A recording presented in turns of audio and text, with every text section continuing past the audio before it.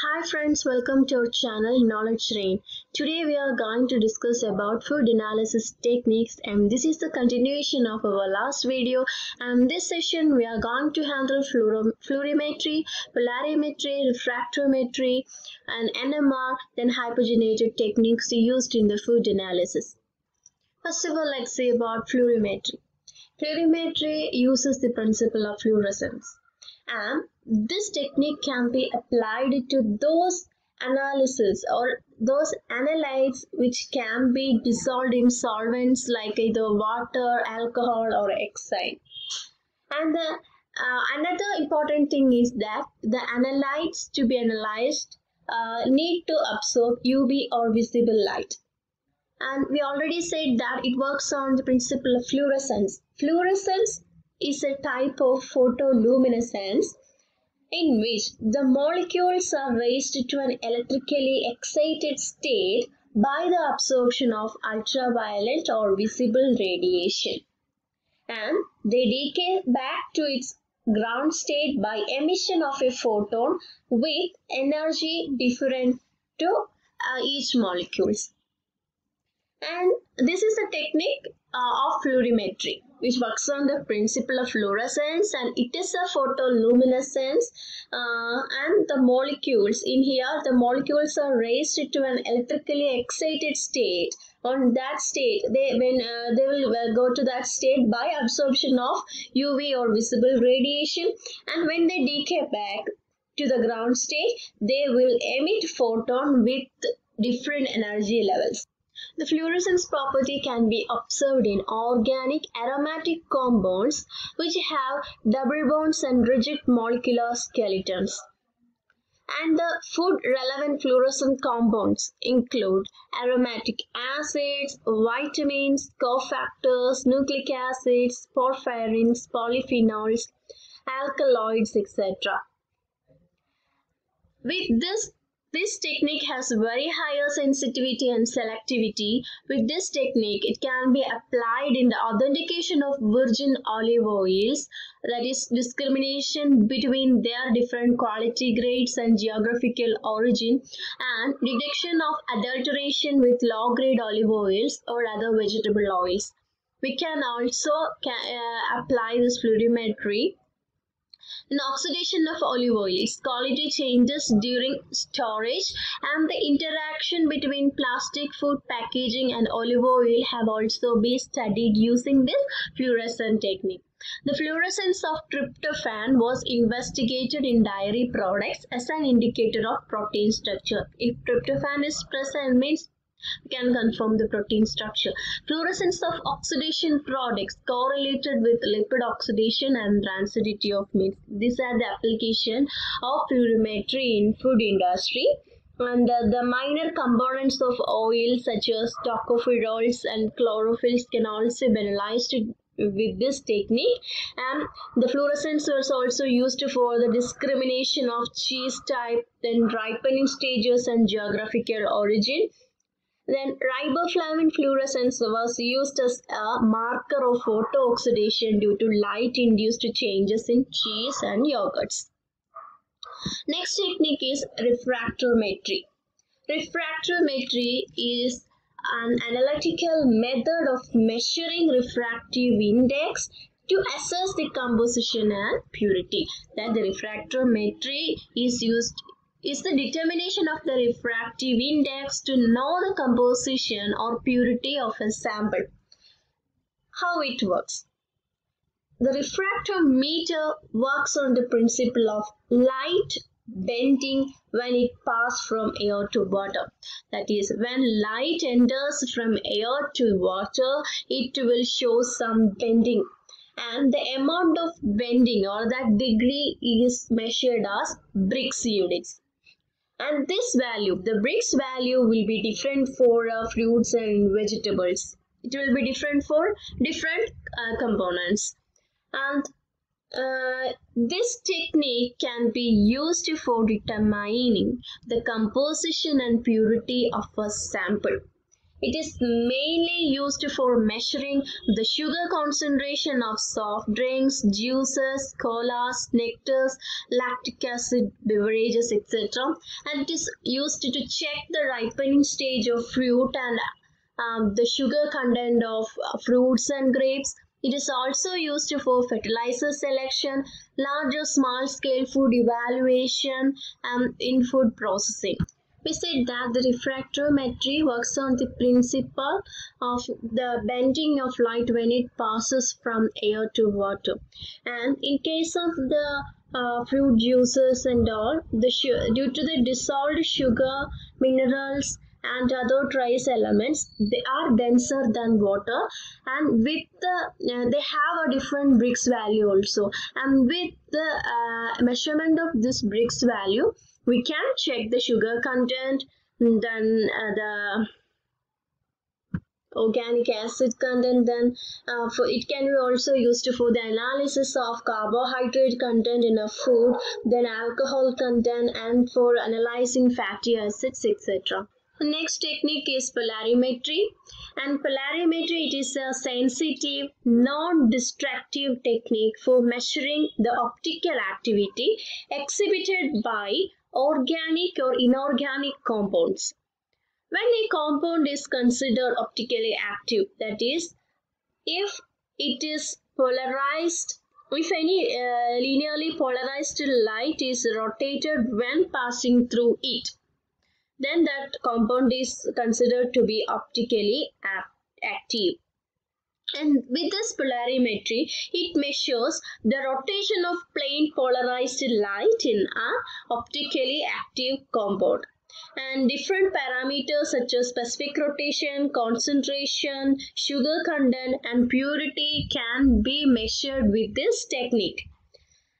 The polarimetry measures the rotation of polarized light as it passes through an optically active fluid. And with this technique, we can measure the value of solution concentration or the content of sugar, peptides, volatiles, etc. The polarimetry technique can be applied for characterization, quality and purity control of raw materials and end products, and determination of the sugar concentration in beverages and candies, determination of the sugar concentration in raw materials, preliminary, intermediate and end products, and also for the monitoring of chemical processes, that is, example, during the manufacture of inward sugar and all, and also it can be used as a purity control check.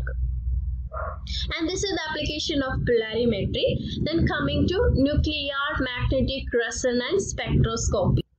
The NMR is an analytically chemistry technique used in quality control and research for determining the content and purity of a sample as well as its molecular structure.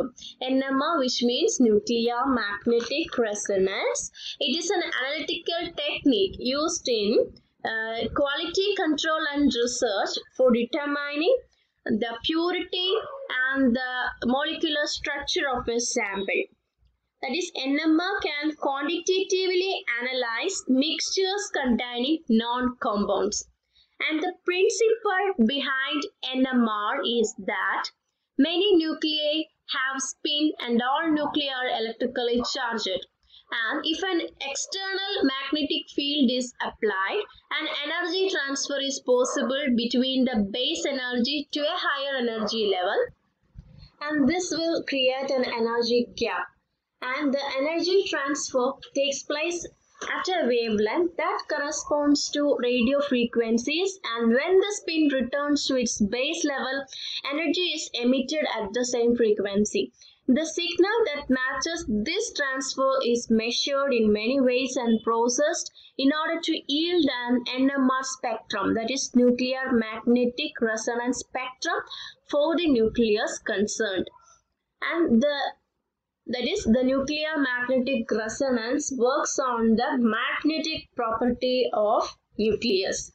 And with this magnetic property, we can image the emission and absorption of energy in radio frequency of electromagnetic spectrum. This is the actual working principle of this nuclear magnetic resonance. That is, it works on the magnetic property of nucleus, and with this technique we can image the emission and absorption of energy in radio frequency of electromagnetic spectrum. And the NMR can quantitatively analyze mixture containing non-compounds, and this is the most powerful technique for determining the structure of organic compounds. And with the NMR, we can identify and quantify the metabolites in food. This technique can be applied for analyzing the structure of proteins, for amino acid profiling, for analyzing carotenoids, for analyzing organic acids, for analyzing lipid fractions, and we can also analyze the mobility of water in foods. Our next technique is hyphenated.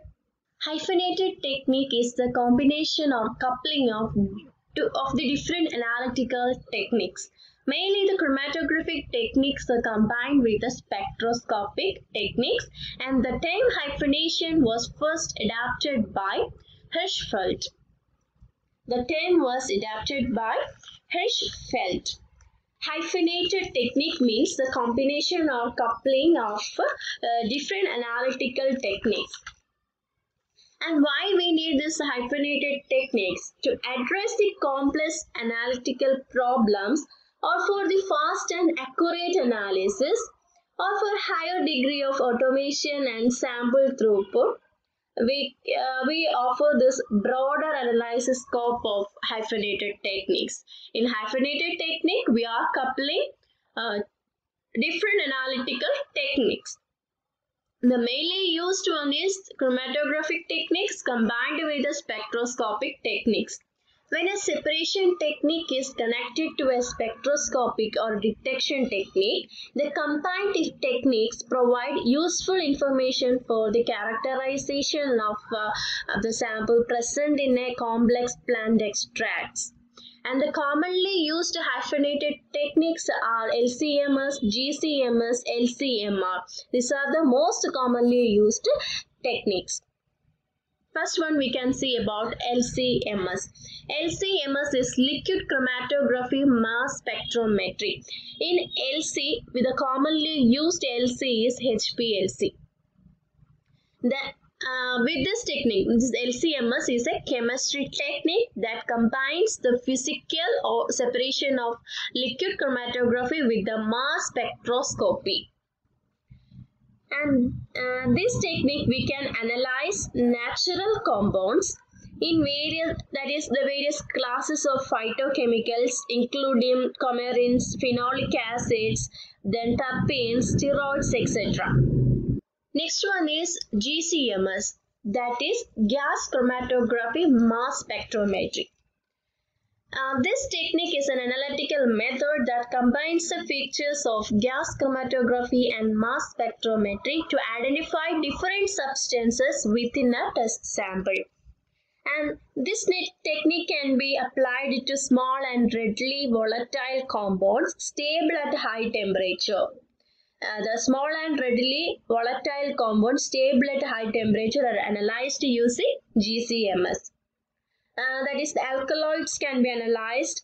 Why? The hydroxylated alkaloids or flavonoids can be converted into derivatives and then they can be analyzed with this GCMS. While comparing the GCMS and LCMS, GCMS is the most preferred to LCMS in terms of cost and operation. Our next technique is LC-NMR. In this technique, liquid chromatography is combined with the nuclear magnetic resonance, and this is a powerful analytical tool used to resolve complex mixtures. This tool is introduced in 1980s and gained the attraction of phytochemics in 1990s. And this LCMR is used for analyzing complex natural products from a mixture. It can be also used for the analysis of compounds in bioactive extracts. Other hyphenated techniques used are liquid chromatography, atmospheric pressure ionization spectrometry, and LC-MS in combination with the NMR. This is LC combined with two spectroscopic techniques in combination with NMR. And this is all about the various analyzing techniques used in food analysis. Thank you for listening this video. If you like this video, give us a thumbs up. Please subscribe our channel and share your valuable comments.